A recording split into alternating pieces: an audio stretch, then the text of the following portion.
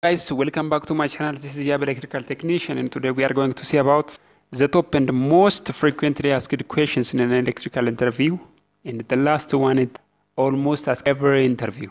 So let's stay connected up to the last second of the video.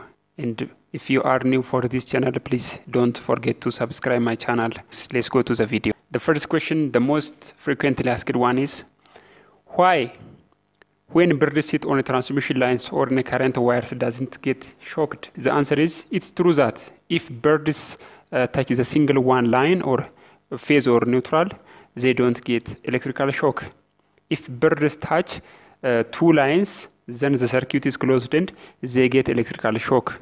So if a human touch single one line or single phase, then he doesn't get a shock if he is in the air or not touching the stand on the ground. If he is standing on the ground, then touching the line or phase, he will get shock because the ground on which he is standing is like a line, that means ground bed, like neutral. And in the most of electric lines, the neutral is grounded. So that means that human who touches the line closes the circuit between phase and neutral. The second question is, what is a vacuum circuit breaker? Define with cause and where we use it. The answer is here. A breaker is normally used to break a circuit. While breaking the circuit, the contact terminals will be separated. At the time of separation, an air gap is formed in between the terminals. Due to existing current flow, the air in the gap is ionized and results in arc. Various mediums are used to quench this arc in respective circuit breakers. But in the vacuum circuit breaker, the medium is vacuum gas. Since the air in the circuit breaker is having vacuum pressure, the arc formation is interrupted. Vacuum circuit breaker can be used up to 11 kV. And the third question, what is meant by armature reaction? Answer, the effect of armature flux to the main flux is called armature reaction.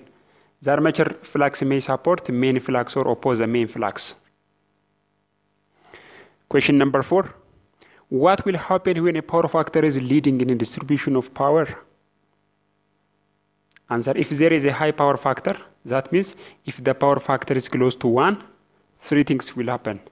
The first one is loss in the form of heat will be reduced. The second one, cable becomes less bulky and easy to carry and very cheap to afford. And the third one, it also reduces overheating of transformers. Tell me in detail about CT and PT. Answer, the term CT means current transformer and the term PT means potential transformer. In a circuit where measurement of high voltage and high current is involved, they are used there. Particularly when a measuring device like voltmeter or ammeter is not able to measure such a high value of quantity because of large value of torque. Due to such high value, it can damage the measuring devices. So CT and PT are introduced in the circuit. They work on the same principle of transformer, which is based on the linkage of electromagnetic flux produced by the primary with the secondary. They work on the ratio to they are designed. Example, if CT is a ratio of 5,000 per 5 ampere and it has to measure secondary current of 8,000, then the answer or the output will be 8,000 multiplied by 5 divided by 500 gives 8 ampere, and this result will be given to the ammeter after measuring 8 ampere. We can calculate the primary current, same as in the operation of PT, but measuring voltage.